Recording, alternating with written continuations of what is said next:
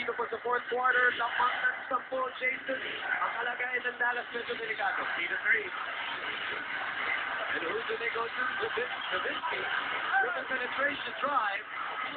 Oh, and Tyson Chandler with a soft rebound. Loses it. The story of the game, but Dallas. They can't get rebounds. They're not catching any breaks on the other side. Miami dominated this in rebounds. Pag-usapan natin yan in the first quarter. The key for this series. Giving Miami multiple possessions. Oh! And the icing on the cake. As they throw the hammer down. The alley-oop from Dwayne Wade to LeBron James. It's like a replay of many, many alley-oops we've seen all throughout the season. On your point, Jason, on that missed shot by Dirk, nothing has come easy for Dirk in this game. 7 for 18.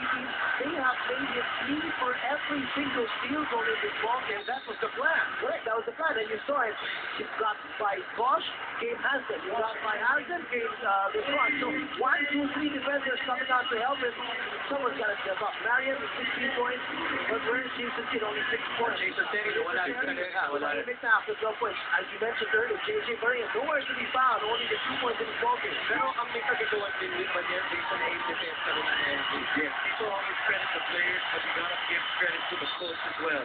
Coach Spolstra taking time out, trying to figure out the puzzle na ni isang team hindi pa nasa-solve to win Western playoff.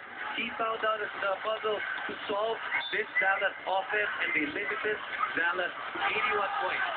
And they go to Chris Sloss for the looking like the finishing touches here with 10 seconds remaining. Going back to Jason's point, 46 rebounds para sa Miami, 35 para sa Dallas, and we have to take a look again. Makita na naman natin yan.